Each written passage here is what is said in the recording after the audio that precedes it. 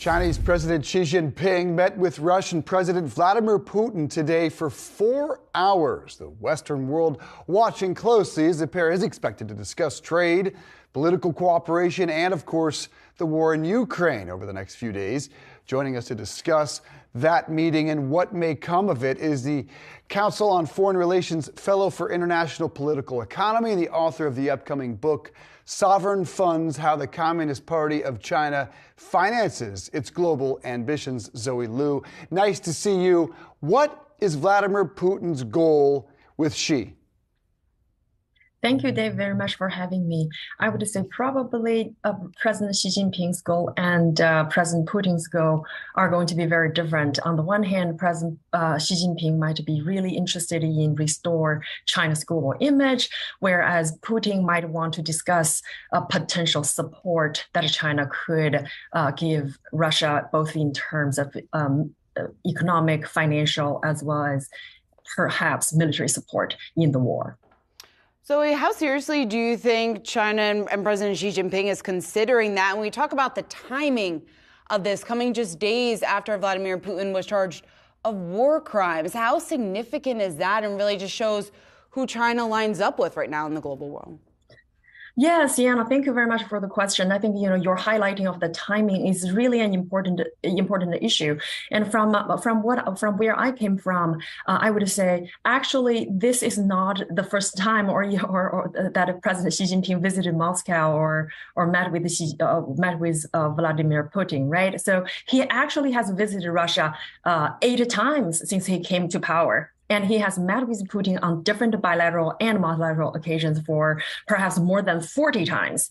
And so under normal circumstances, this meeting would not be a major news. But this time, exactly as you said, is different in the sense that on the one hand, Putin is under international isolation and is wanted by the ICC. And then from Western observers' perspective, Putin really is, Xi Jinping's visit perhaps might signal that he is personally supporting Putin, and perhaps that might be interpreted as China's support to Russia. But I would say from China's perspective, this is very different because Xi Jinping, as the Chinese media highlighted, is at the invitation of Putin to pay a reciprocal visit following Putin's visit to China last year.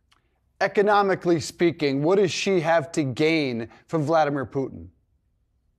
So I would say probably there are one thing in particular, which is energy, and then related to that would be the use of non-dollar currencies in the pricing and the settlement of energy. So, latest data shows that the trade of goods between China and Russia reached about $190 billion last year, which is about 30% growth compared with a year ago. However, I would put this in the broader context of China's broader international trade, right? Because if you think about U.S. and China trade relationship, that significantly outpaced to what extent China can trade with Russia. The bilateral trade number between China and the United States was more than $600 billion. So from that perspective, really China's trade with Russia is not as much as significant. However, if Xi Jinping, we put this in the context of the sanctions and all that, perhaps the use of non-dollar currencies in international trade is very much of Xi Jinping's concern. Well, Russia and China appearing to deepen their ties. What does then all this mean, though, for the U.S.?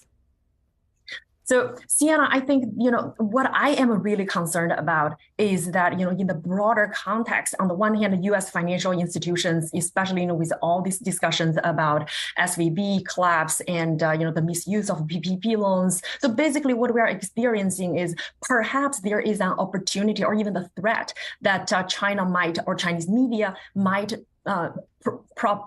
make this image or project this image that the U.S. financial system is built on a house of a card and all that, hence trying to reduce international confidence in U.S. financial in the U.S. financial system or even dollar-denominated assets. So this gives China and Russia, as well as some other interested countries, interest in promoting ways to bypass U.S. sanctions. Arguably, the biggest discussion here regarding China right now is discussions over a potential TikTok ban. We're going to talk more about that later in the program. What is the Chinese perspective on that?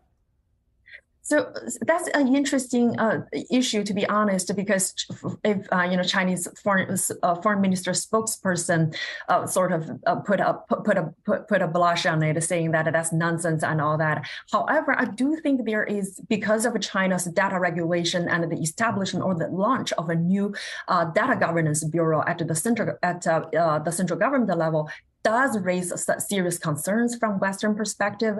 However, to what extent TikTok really exposed a systematic national security concern, that we do not know. However, the perception of the threat because of this Chinese government potentially could compel companies to share their data with the government. That is a legitimate concern.